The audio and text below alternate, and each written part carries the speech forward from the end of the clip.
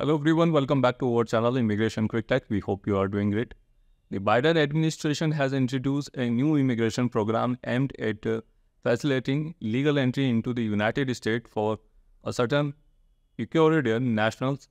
The program is primarily focused on family-based claims, allowing Ecuadorians to apply for entry through the I-130 pattern for alien relative.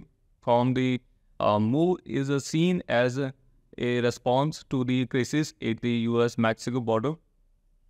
Under this program, the Department of Homeland Security will grant a special travel permit or a parole to Ecuadorian nationals with approved claims procedure through relative who are US citizens or permanent residents.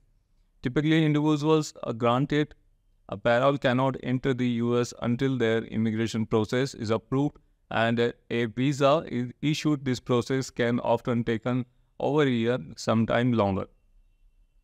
Thanks for watching the entire video. Hopefully the information is useful to you. See you later in next episode. Till then, take care.